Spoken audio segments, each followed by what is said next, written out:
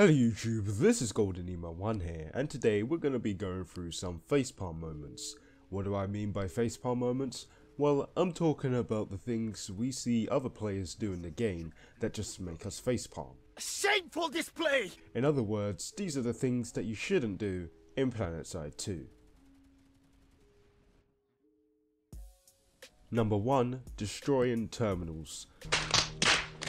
Some of you might do this because you'll get extra XP and prevent the enemy from pulling vehicles, and while this is true, it puts your attacking forces at a disadvantage. The reason for this is because you can wait for an infiltrator or pick up the infiltrator class to hack out the terminal.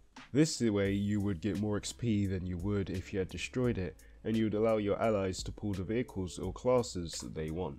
For example, you could be in a fight where the enemy has 60% population, but if you hack the vehicle terminal, you can pull asunder it, deploy it in a safe position and allow friendly reinforcement. On the other hand, if you're not an infiltrator but think the enemy can make their way to the terminal and use it, then you could just guard it until an infiltrator comes. If you want to go troll mode, then you can hack out the aircraft terminals in enemy towers closest to the fights and annoy the pilots. Something that is worth mentioning here is that if you see your base being attacked, then you should destroy the terminal so that the enemies don't hack the terminal and pull their own vehicles. Number 2. Placing mines indoors.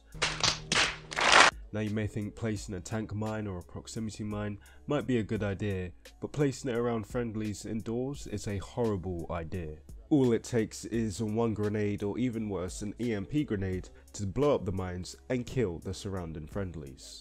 If you really want to get those mine kills, then placing them in flanking positions where your friendlies are not watching right at the bottom of the stairs is a good idea. However, if there are more than 20 of you in a single building in a tight place, then don't do it at all, because your kill feed will just show a bunch of team kills. Number 3. Stopping your vehicle in front of a vehicle terminal. So once the base is captured, you'll see a lot of friendlies running towards the vehicle terminal to pull transport to go to the next base or elsewhere. People will select what they want and a huge queue will form, but when you get yours, don't stop right in front of the spawner, but keep driving so you don't get in the way. If you do stop, this will increase the chance that someone will ram right into you and blowing up or going against the laws of physics.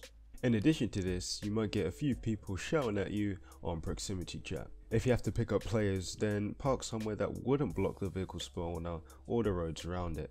But usually the best place to pick up players is at ammo towers, as they are a sensible distance away from the spawner. So those are the 3 things that make others, or at least me, facepalm. But if you have any other facepalm moments, then why don't you leave them in the comments down below. But yeah guys, that'll be the end of today's video, but please do give me feedback on this video so that I can improve in my next one. If you enjoyed this video, then don't forget to smash that like button, and if you're new to the channel, why don't you subscribe to receive some more golden quality content. But nonetheless guys, thank you for watching, and I'll see you guys soon. Peace.